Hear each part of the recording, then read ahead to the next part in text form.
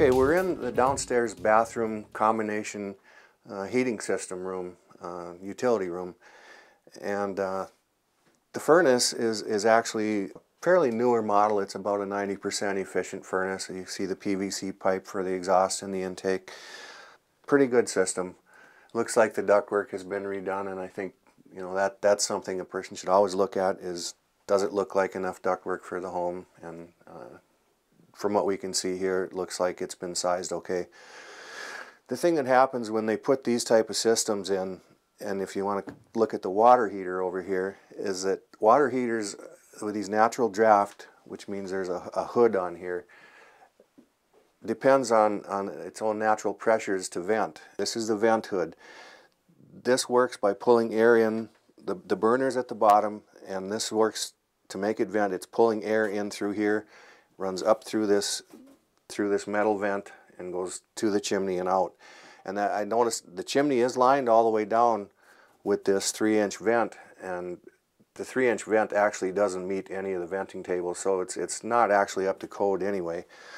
And in a small room like this, when you get the fans running, it's going to be pulling that air back out of this area, and the exhaust gases, instead of going up the vent like they were meant to, are going to be spilling in here. There's a little problem because there's a long, almost horizontal run in the vent that comes all the way across, goes back up over here, and it actually comes in and it's laying up in here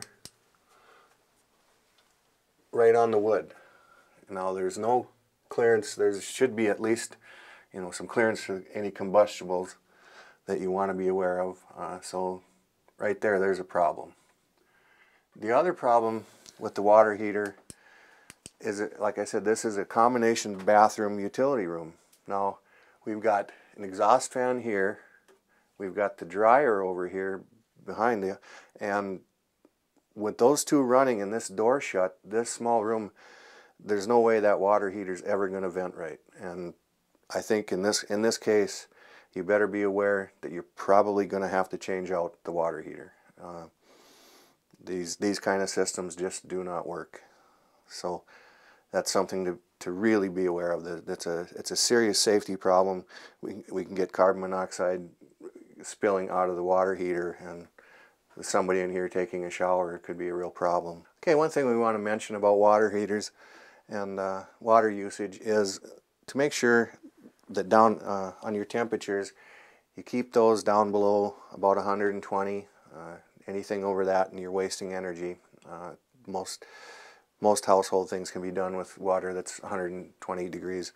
The other thing we want to make sure is in the showers, sinks, that you use low flow faucet aerators and shower heads wherever you can.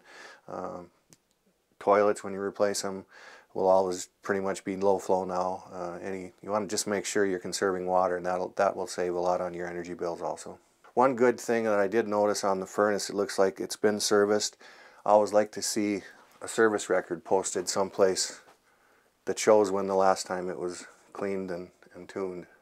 Furnaces should always be serviced once a year, so this one looks like it's been done. Another thing about the heating system I wanted to mention was that it's good to see they've installed a programmable thermostat, which they can set so that the furnace and air conditioning system do not run when there aren't people at home. That can show a real savings in your fuel usage.